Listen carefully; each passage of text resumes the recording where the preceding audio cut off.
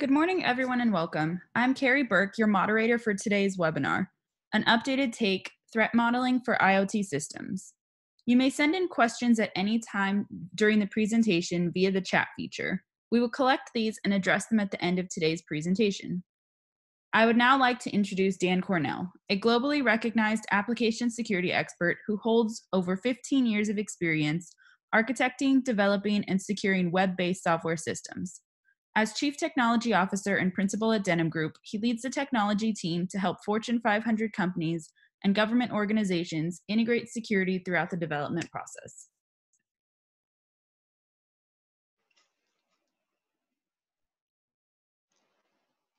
All right, thank you, Carrie.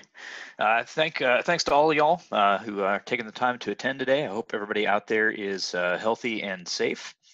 I guess the real question is, in this new work from home world, how many of y'all out there are wearing pants? Hopefully everybody made it to the point where they got pants on today.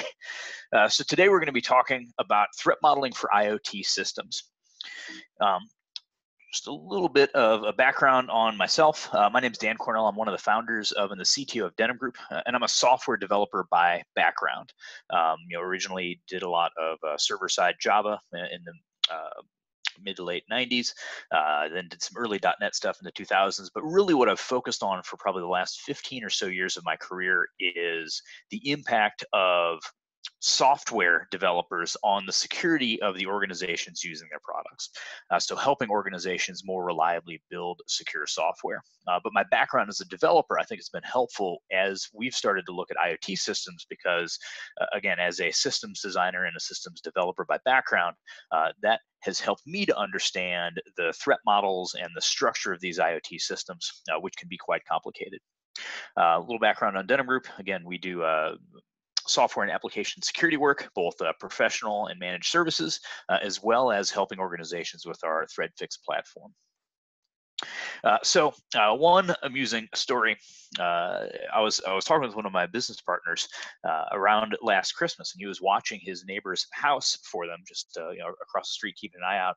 And he noticed someone on their porch with a bunch of packages, and thought something was being delivered or whatever. Walked out to say hi.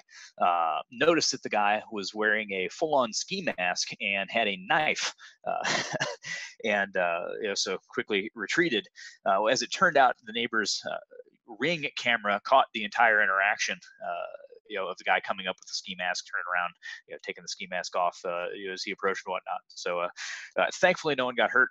They managed to keep all of their gifts. I guess this guy was stealing gifts, but I thought it was amusing. Probably not as amusing, or I probably thought it was more amusing than my business partner did. But that him getting stabbed could have almost been on a Ring camera, and if that's not a great case for the utility of IoT devices, I don't know what is.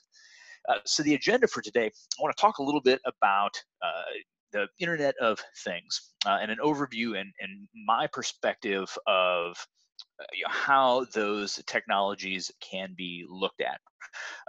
And that, again, comes from a perspective that we have at Denim Group and the types of work that we do. And so I want to outline that because that, I think, helps to inform where my perspective comes from, the value of that, as well as potential holes in that perspective. Then I'm going to talk about the goals of threat modeling. Why is threat modeling a practice that is valuable? And then we'll move into looking at specifically why is threat modeling especially valuable when you're looking at the Internet of Things. I'll provide a quick overview of the process of threat modeling, or a process for threat modeling. If people are interested in more information about that, we could potentially do a follow-up session.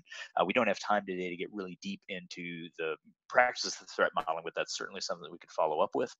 I'll talk about some specific things that we've found to be important when you're threat modeling Internet of Things or IoT systems, and then we'll have time at the end for some questions. So the Internet of Things, Internet of Things is cool. right?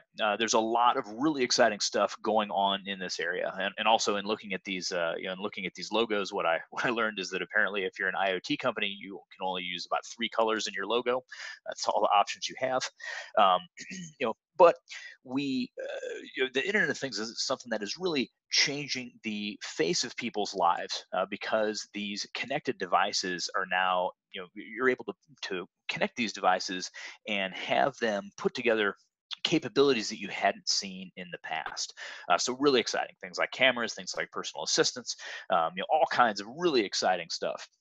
And what we see is that when the press talks about the Internet of Things, the focus is really on consumer focused Internet of Things. Again, those cameras, those personal assistants, and whatnot. We get a slightly different perspective just because of the work that we do at Denham Group, and I'll talk and I'll talk through that. But if you look at the press focus, and especially if you look at discussions of IoT security, the focus is typically on consumer oriented IoT. But really, the bulk of the IoT market, and I would argue a lot of the bulk of the changes in the world are not just going to be consumer focused, but in the industrial adoption of IoT technologies. And I think when we look at the volume of, again, the volume of changes, the consumer stuff is certainly going to have a tremendous impact. But as we see this get into enterprises, as we see it get into industry, I think we'll see an even greater impact behind the scenes in those areas. And so here's some definitions that I, admittedly made up. And again, this comes from my perspective on IoT systems based on the work that we do at Denham Group. And so when I think of IoT, I see consumer IoT. And these are the Internet of Things or IoT systems that are sold to the general populace, things like front door cameras, exercise trackers, personal assistants. And again, this is the exposure, the direct exposure that a lot of people have. We also do a lot of work with enterprise IoT, and this is looking at businesses, typically larger enterprises that are deploying IoT systems for some sort of a business gain. And a very common trend that we see is these are largely consumer focused technologies or items, but that are being deployed in enterprise environments. And this creates some challenges because, again, from a security standpoint, from a privacy standpoint, there are certain things that the market enforces for consumers, and those are not necessarily the same things that are needed or required if you take those same technologies and put them into an enterprise environment. Also talk about a little bit about industrial Internet of Things. These are the more specialized systems that are sold in industrial environments. And so smart lighting, these hyper-connected control systems, industrial equipment enhancements, and things of that nature. And again, I think that this is a lot of stuff that is behind the scenes. Again, you don't see as much about it in the press. But if we look at the changing face of the world, I think these are going to have a tremendous impact on the world in ways that a lot of folks don't necessarily notice. Um, so why are we concerned about, why is a particular class of stakeholder interested in IoT security? So if you're a consumer, right, if you're just a, John Q. Public, you're out there, you're using IoT devices, you've got a question, is this safe, right? How is this going to impact on my privacy, on my finances? That's typically the concern that we see from consumers. When we look at enterprise and industry, their question is more, I'm deploying these IoT devices, these systems in my environment. How does this change my risk profile? We also do a lot of work with developers and the organizations that are building these systems. And the questions they typically have is, are centered around, I'm building IoT systems. What do I need to worry about? And so I want to talk a little bit again about my perspective and my view.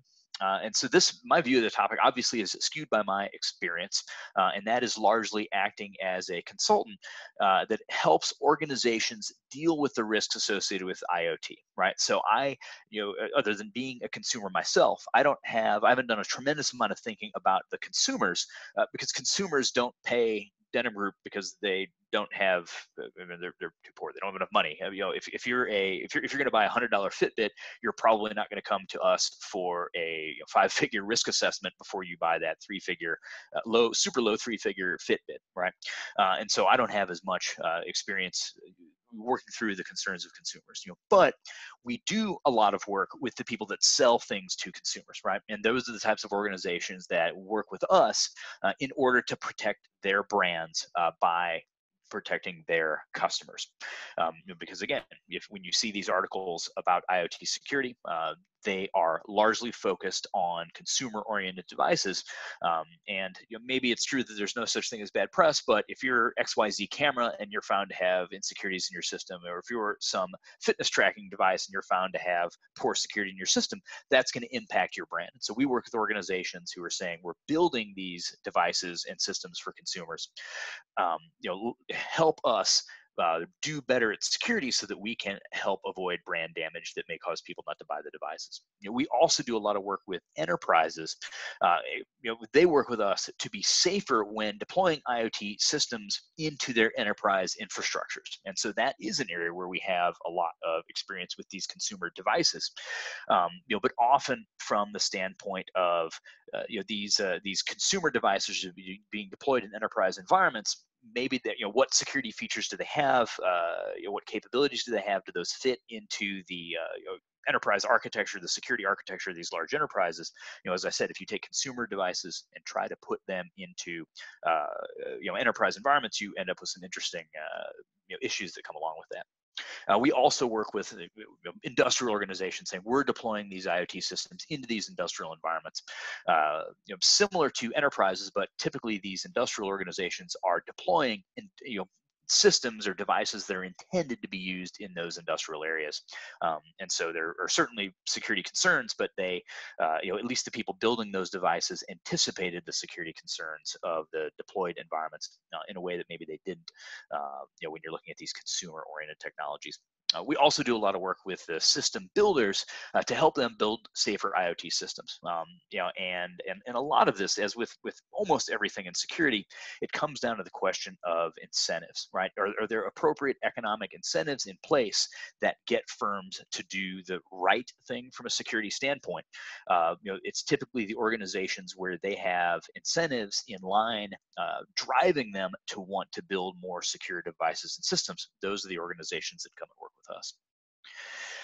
So again, from a consumer standpoint, some sophisticated consumers might, informally threat model IoT systems, but really as a consumer, you're just going to kind of get what you're going to get. It's funny. I've had discussions with my wife. Hey, should we get one of these, personal assistants? I'm like, do you really want something sitting in our house listening to everything that we say? That's again, I suppose I'm a reasonably sophisticated consumer just because of my background. That's the level of thinking that a lot of consumers put into this, and really a lot of them just rely on the brand to make trust decisions, right? Is this something coming from a large technology firm that I know and trust? Okay, good. Then I trust having that device in my life, in my house. Is this from some firm that I don't know anything about? It's from overseas, whatever that might be. I don't know that brand. Okay, maybe I'm not going to take their device and use that as my fitness tracker or something along those lines. For enterprises and industry, this is largely a supply chain concern. They're not typically building their own systems. They're purchasing systems from others. And so we go in and work with these firms to say, if you're going to take these devices and put them in your environment, what are the security impacts? And so there, threat modeling can be used to identify potential risks, hopefully during the acquisition process. Again, this is something to do before you roll out these technologies, not something to do afterward. Because again, once you have these things deployed, you probably sign contracts, you're kind of stuck at that point, and you may be limited in the type of testing and evaluation activities you can do after the fact. So this is something to get in front of, especially in these enterprise environments. The time to think about this is before you've deployed these. Once you've purchased an item, it's kind of your problem. We've seen that in a number of cases where organizations purchase technology, start to deploy it, have security concerns, and go back to the vendor, and the vendor says, bad news. Here's the contract. You bought it. There's no, case that you can make, or no, straightforward legal path that you have, recourse for the security of these devices. So again, from a supply chain standpoint, you want to be earlier in the process rather than later. For developers looking at using threat modeling, threat modeling is great to do during development to identify potentially huge security issues that are going to be really expensive to fix later, and are potentially going to be embarrassing to have publicly revealed. When we look at the types of problems that threat modeling finds, they tend to be the ones that are very expensive to fix. And also, when you look at the deployment of systems, it can be really hard or even impossible for you to force updates, right? So if you've got security issues in your protocols, security issues on devices where it's not easy or even possible for you to force updates, you need to discover those issues early. Otherwise, it's exponentially harder or impossible to address those issues later. We also use threat modeling a lot from a red teaming standpoint or from an adversarial standpoint to target testing activities, and that allows us to have consistency across the different systems that we look at. And again, certain developers or certain organizations see security as a differentiator, if they have discerning customers that care about this and that are concerned about this. So let's look at goals of threat modeling. Why do you threat model? And really, the three main reasons. There's two main reasons we see, and an auxiliary reason. Of why organizations do threat modeling. The first is to avoid introducing vulnerabilities. Again, I talked a little bit before about how the types of vulnerabilities that you find with threat modeling tend to be the ones that are expensive and challenging to address. So finding that stuff earlier is better. We also use threat modeling to identify vulnerabilities in an existing system, right? So if you're going to be, if we're going to be testing a system, a threat model helps for us to have a more standardized approach and to have, again, consistency across engagements. Another benefit of threat modeling is it helps you to understand systems. And so if you think about the different security activities you can undertake, if you do a security test, well, that's a point in time view of the security of that system, right? And the output of that, if it's a report or some set of vulnerabilities, that's valuable, but that can be, the value of those is a little bit ephemeral, right? Or at least more ephemeral. We see a lot more durable, there's a lot more durability in the value of what comes out of threat modeling because it captures, here's what this system is doing, here's how the pieces fit together. And we see there's typically less drift over time for the value of that or for the structure of that. That drifts over time less than the individual vulnerabilities which can be introduced and corrected. So again, talking about avoiding introducing vulnerabilities, cheaper to identify vulnerabilities at the whiteboard than it is to fix them at the keyboard, especially when things have been deployed, and especially in these distributed and connected nature of these IoT systems. Finding vulnerabilities, again, we use this as a way to have a structured view of systems, and it provides a lot of consistency so that we have, we know that we've looked at the various parts of the system at an agreed upon level of detail. And from an understanding, what are the parts of the system? How do they fit together? To essentially run analysis to say, well, if I change this piece over here, what is going to happen to that? And these threat models, I think, encourage critical thinking, and especially with developers, because it can open up a different type of thinking for a lot of developers, where they start to look at a systems level, both from a construction standpoint, but with threat modeling, also from a testing standpoint. So why would we want to threat model IoT systems? Why is threat modeling particularly of value in IoT systems? And that, in the good old days, again, 15 years ago when I started looking at application and software security, most of the systems were a lot simpler, right? You had users that are over there that are the bad guys. They're talking to some sort of a, typically web application. That application sat on top of a database, and we knew, here are the trust boundaries. Now, then we move into a mobile world. Well, all of a sudden we've got the stuff running on the server side, these enterprise web services, but we've also got mobile code that is running on a device that we don't control, right? And there may be other malicious applications running on that device, and a lot of mobile applications also rely on third-party web services, right? So if you look at the complexity of the system from, kind of an old-school monolithic web application moving to mobile, a lot more complicated, and then when IoT, this gets even more complicated, right? It's kind of like taking, you may have all the things you had before from a mobile system, because you've got a back-end web service, you've got a web-based management interface, you've got a mobile management interface, but you've also got one or more types of IoT devices running at different sites. They obviously could use third-party web services. They may go through some sort of a gateway. And so what we've seen is this exponential increase in the complexity of systems. And threat modeling can be really valuable to bring that under control. And so an interesting thing that I noticed, or something that really brought home to me how the world changed was, we built, we've got links to all this stuff here. We built, when we started doing a lot of testing of mobile applications, I took all of the mobile application assessments that we've done, distilled those into a basic template mobile threat model, and then look to see, hey, where do we find the vulnerabilities? What types of analysis was used to find it? And I presented this research at RSA, essentially saying, well, hey, let's look at real world mobile application assessments. What techniques find the most valuable vulnerabilities, to find from an insight standpoint, and then organizations could use this information in turn to say, with my limited budget that I have for doing, running a mobile security program, here are the testing areas and the testing techniques I'm going to prioritize. So I tried to do that for the for IoT assessments. After we had gotten a certain volume of testing for IoT systems, I created this initial sensible threat model based on kind of a consumer model. I started pulling in all of the statistics, and I would find like, oh, okay, well, hey, wait, this doesn't work. So because this is being used in an enterprise case, and so they've got like an LDAP server, which you don't see in a consumer environment. Okay, well, let's revise that. And then I tried to fit some more stuff in, and then ran into like, oh, well, here's this an industrial example that doesn't work either. Let's add something to the threat model. And what I found out over time was that a so-called sensible threat model, or a template threat model for IoT, didn't work. I just wasn't able to come together with something that that was simple enough and globally applicable, as was possible in the mobile application case. And so that's when I realized that even looking at the increase in complexity from web apps to mobile apps and the impact on threat modeling, that had become even more challenging in an IoT environment. So where does that leave us? What we found is IoT environments are complicated, and again, because and I think a lot of that stems from just saying an IoT, Internet of Things environment.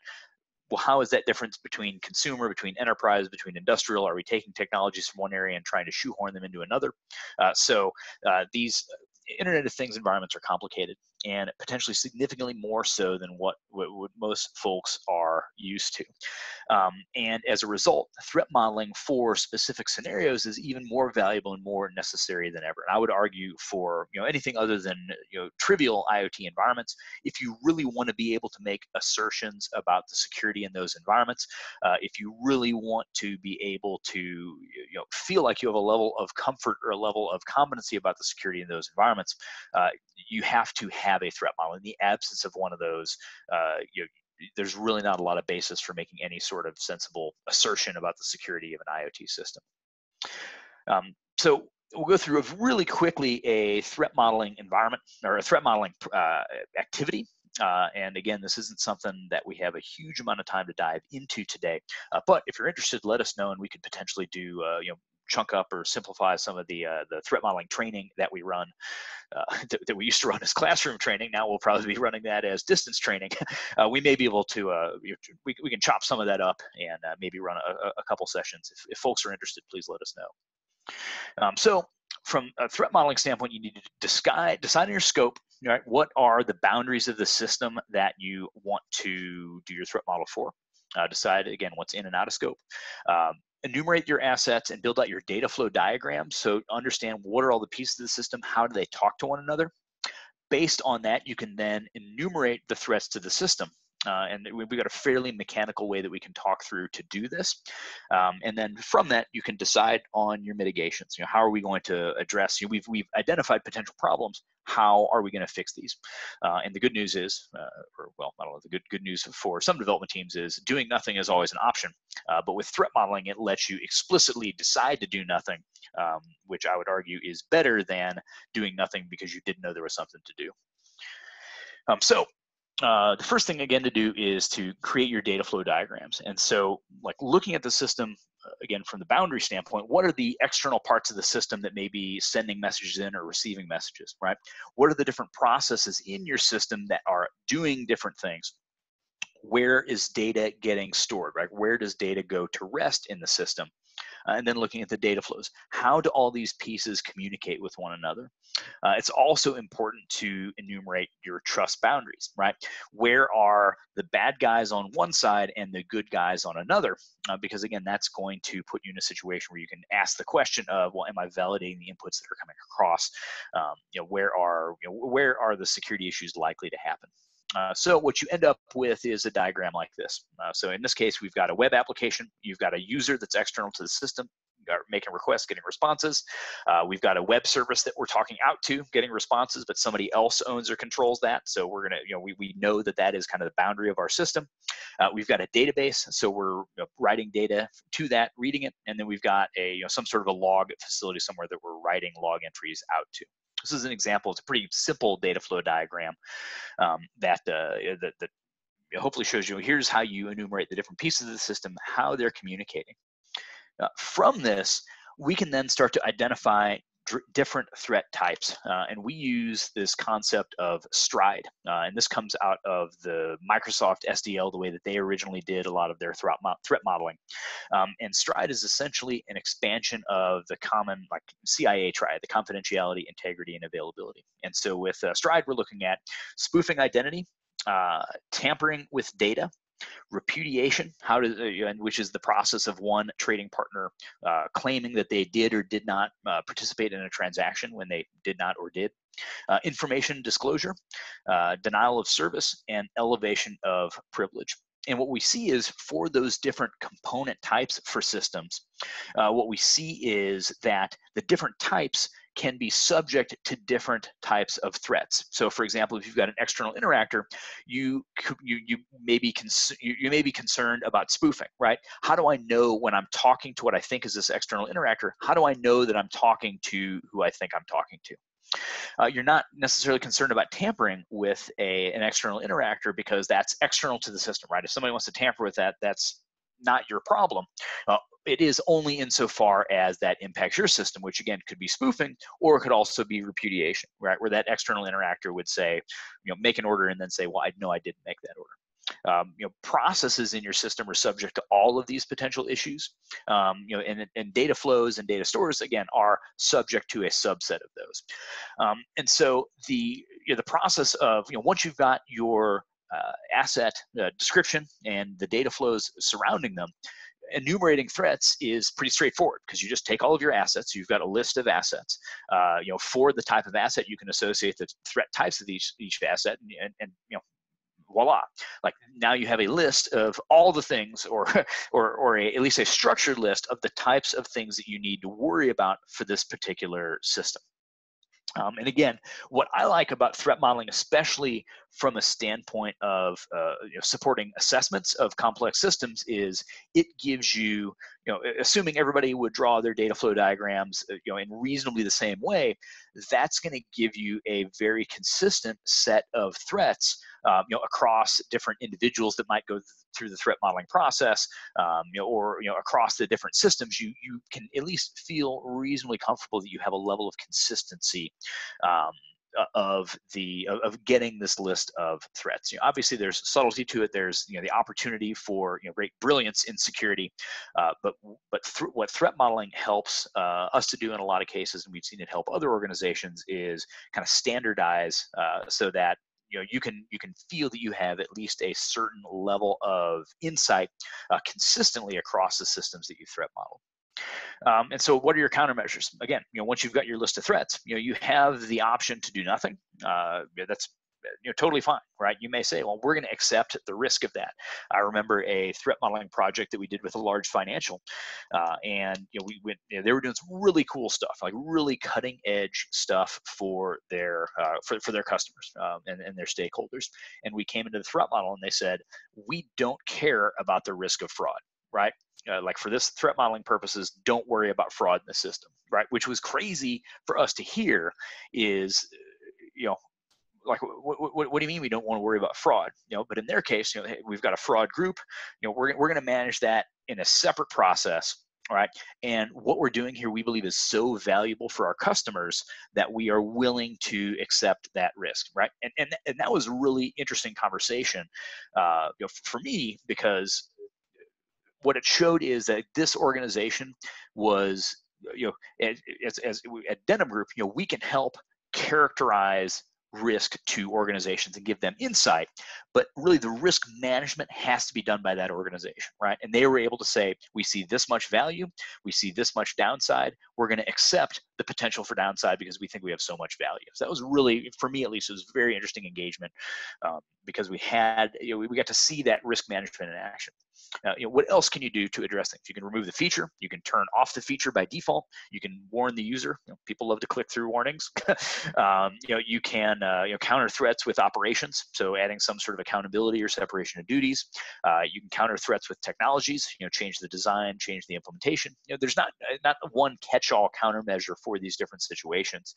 The value of the process is to go through in a structured way to see, to get this list of threats and to make explicit decisions on how you're going to address those threats.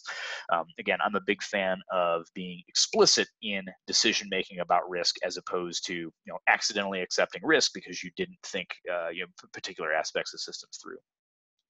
So when you apply threat modeling to IoT systems in particular, what is that?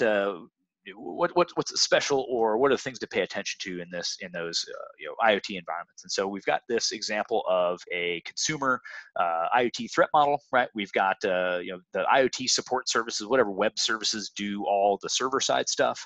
Again, maybe you've got a web admin interface that people can use to manage their devices. Maybe there's a mobile client, and then you've got on the actual IoT device that's running on a user site. Maybe it talks directly to the services. Maybe it talks to some sort of a local gateway, and maybe it's calling out to different third-party services. And so there are a couple of use cases that where we see particular challenges working with organizations.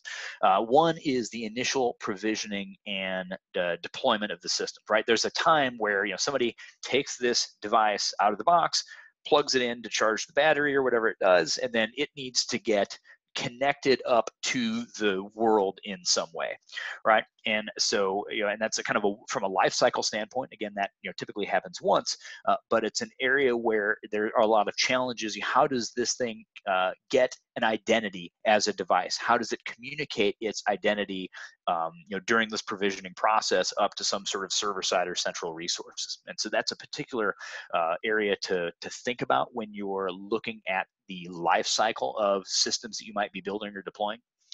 Also, configuration updates, right? These devices with IoT, these devices are running in people's homes. They're wrapped around people's wrists. They're again, you don't control the environments typically where these devices are going to be deployed, but there are going to be security issues that need to be addressed. There are going to be, bug fixes and other things like that. How do these, how do you communicate configuration updates out to these devices, especially in situations like these enterprise environments? It's one thing to think of the trouble that you might cause a consumer user standing up a device. It's certainly another, or potentially, if you're rolling out like hundreds or thousands of consumer devices into an enterprise environment, how do you manage the configuration of those over time? Another big concern that we see in enterprise environments where they're using consumer technologies is what sort of features and capabilities do these devices have to fit into your enterprise authentication, authorization, right? It's one thing to enter username and password. It's another thing to say, well, that's actually going to bounce up against our enterprise LDAP or AD server or something like that, right? So that concept of identity, hard enough in general for IoT, is potentially even more so when looking at consumer devices put into enterprise environments. And again, I talked a little bit about those configuration updates also with software updates. How do you push security fixes or new changes down? And how is that process secured? If I want to subvert a device, I can either do something bad to the device, or I can subvert that update process, and that may potentially allow me to run my own code on a device. And so with IoT, there are a lot of lifecycle concerns that you don't see in, again, enterprise web applications or web services or something like that, where you have a lot more control. These are a couple of use cases where we've identified a lot of potential problems. The Another thing to note about these IoT systems is there's a lot of parts and a lot of different pieces and how they talk to one another. You got web apps, web services, you got custom hardware, esoteric protocols, and if you want to do testing for these systems, that can be challenging. You're never going to have the resources you want to be exhaustive, and so threat modeling can help to drive these decisions. Right? I have this much, this many resources to apply to securing the system. How do I want to focus those to get the best impact? So, asking a question, hey, should I fuzz test the device at Zigbee stack or run static analysis on the web services, right? And the threat model can help you see, well, hey, if we've got a problem on the consumer device, maybe I've licensed my Zigbee stack that's going on the device, and so hopefully they're doing some stuff, but I control the web services, and all this data is concentrated, like all this valuable data is concentrated on the web services.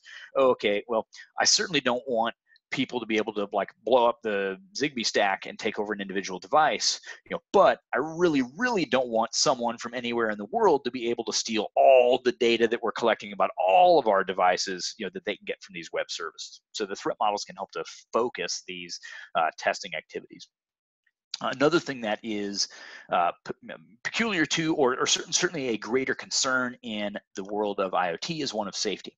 And so if we think about confidentiality, integrity, and availability, just looking at that as opposed to just stride, in most of the security world, the greatest focus is typically on confidentiality breaches of regulated information. I had an interesting conversation with Josh Corman about this, and that was a point that he made.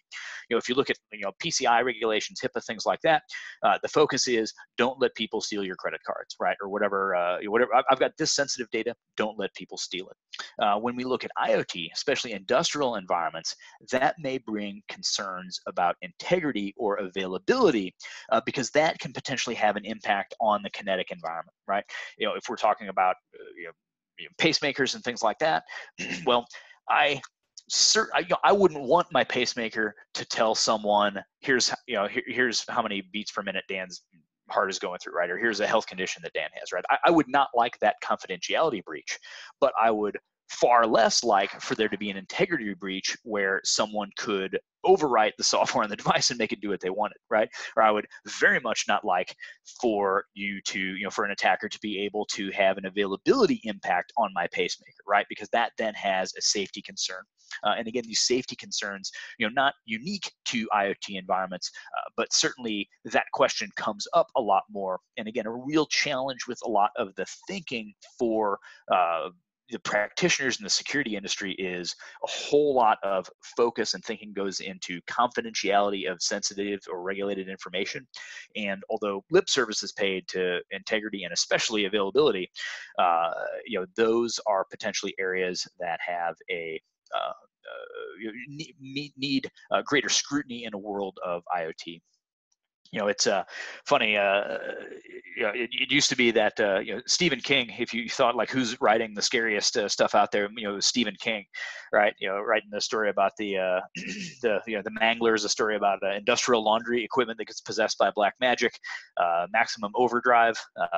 Was radiation from like a rogue comet makes all the like cars and trucks come to life, right? So Stephen King used to be writing the scariest stuff out there. I would argue that the scariest stuff being written right now is by entry-level programmers working at IoT firms.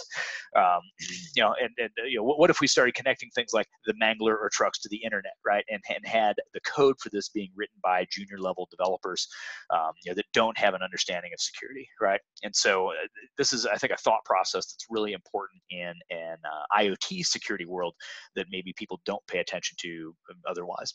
And again, this is something from a medical device standpoint. I think anecdotally, when they Vice President Dick Cheney got either a pacemaker or an updated pacemaker, and they disabled certain capabilities, for remote updates, because, and again, from a threat or risk management standpoint, looking and saying, well, we have at any given time we have one vice president. It's super important not to be able to turn off his pacemaker, and the adversaries that, nation state adversaries are potentially ones that have the resources to find that. So that's an interesting article, worth taking a look at to understand a little bit about the kind of the thought process that went into that. Similar, looking at things like insulin pumps and things like that. Again, medical devices really drive home a lot of these concerns about about risk. I mentioned Josh Corman earlier. He's done a lot of really interesting thinking in this area, and so here's some links to articles that he's written. And also there's some really interesting work and thinking going on right now with FDA, looking at the what can the government be doing potentially to help increase security in these really critical areas. Also, some really interesting stuff published by the folks at ARM. Obviously, their components get used in a lot of IoT systems, and so they've actually published a platform security architecture, which is really good because it says, hey, here's a couple different use cases for our stuff, asset tracking, smart water meter, network cameras. Here are typical use cases for our devices. Here is a platform security architecture, or I would argue somewhat of a template threat model for those particular use cases. I love seeing stuff like this from industry, where organizations are looking at their products and how they're going to be used farther on in the supply chain, and proactively providing this type of security guidance. Really good stuff. As I mentioned, we have some threat modeling materials that we've published. I got links to all this. All this will be available, and if people are interested, let us know. We may run, since everyone's working from home now, maybe we'll run some lunchtime sessions, on threat modeling, just to go deeper into that process, because again, I think this is really valuable. So just in closing, IoT systems are really varied and complicated. Which is great. That's why they're so cool and interesting. They're letting organizations create these capabilities for people that they hadn't had before. Really, really neat. But the flip side of that, from a security standpoint, is it makes it really challenging. And this is especially important in situations where these devices are increasingly having safety implications. Threat modeling is a really valuable technique, both for avoiding introducing vulnerabilities and issues into systems during the build process, but also for structuring your assessments. If you're looking at a system, again, from a supply chain standpoint, before you bring something on board, this is a structured way to look at the potential security implications of bringing those systems on board. And what it nets out to for us is, if you're building IoT systems, or if you're considering deploying significant IoT systems into your environment, you can save a lot of headaches. You can get out in front of a lot of challenges, by using threat modeling as a technique. It's something that we've found to be really, really valuable. Okay, go to a couple of questions here. Okay, so one question is, will the slides be available after the webinar? Yes, Carrie will get those published up, both the recording and the slides, so that those will be available, and those should go out to emails, and also the recording. Again, if you found this so fascinating you feel like you need to watch it again, it'll be available. But if you have coworkers or colleagues, other people that may be interested in this, the recording will be available as well. So we'll get that information mailed out to everybody. Let's see. Also looking at, and so a question about impact of 5G on IoT, connectivity and security. I'm not a 5G expert. We've got other folks in our organization that are a lot deeper into that. But I think that from an architecture standpoint with 5G, number one, just the speed and pervasiveness of it is going to open up new and novel applications that is really going to make it possible to do new things in IoT, or with IoT, that couldn't be done before, and I think that's awesome, right? And I love being in the security industry and looking at technologies and the evolution. I felt that way with the web at the beginning of my career. As we started doing a lot of work with mobile security, after that, as we've now gotten into IoT security, it's just really incredible to see the cool stuff that we can build, as technologists or as humans, the cool stuff that we can build. And each of these new architectures, the connectivity and speed of 5G, lets us build new and interesting stuff that really allows for just cooler, pushing the bounds of human potential. Really exciting stuff. Again, the flip side is, what about the security implications? And what we see from a 5G standpoint, architecturally, again, with pushing things out, a lot of caching. I think that that is, just as it opens up new avenues for new classes of applications because of the increased speed and the pervasiveness, um, the architecture and the caching also creates a lot of concerns, and especially when you look from a supply chain standpoint, there's a lot of concerns of sourcing from different entities, foreign entities and things like that. Just from an adversary standpoint, it opens up a lot of questions, none of which have really easy answers. Got another question here. Um, Looking at you're teaching developers about threat modeling. Yeah, so um, I think that it is easy is maybe the wrong way to characterize it, but I think that all developers can be taught in a reasonably efficient manner to do some level of threat modeling. And if you saw as we went through the process, again, it's make my data flow diagram. Those are hopefully pretty consistent. Use stride and the threats to enumerate things like that. That's a technique that can be fairly easy to teach. It more so, I would argue, than like pen testing or web hacking or things like that, where I think certain developers are really good at it, take to it, are very interested in it. Obviously you can teach people kind of some basic techniques to go through, but I think threat modeling is something just for developers that are used to building distributed systems. I think threat modeling is just layering on a little bit of an additional perspective and thought process, and so it's something that developers certainly can be taught to do this, and I think that's a great way to I would argue that is a better way more broadly to get developers interested in security versus trying to teach them web hacking or something like that, which I think is certainly possible for everyone to do, but in my experience, certain developers have an interest or an aptitude in that type of technical testing that because of that interest and aptitude makes them better at it, versus threat modeling that I think can be, again, just kind of layered on top of the distributed systems design, thinking that these developers have. Excellent. Well, good. Well, I wanted to thank everyone for coming out today. And again, if this is valuable, please let us know, or if there's other topics that you'd like us to talk about. So thank you, everybody, for taking some time, spending some time with us. We'll get the slides and the video posted here shortly. And just in closing, it's a crazy world right now, but everybody stay healthy and safe out there. And I'll see you all on the other side. Thanks a bunch.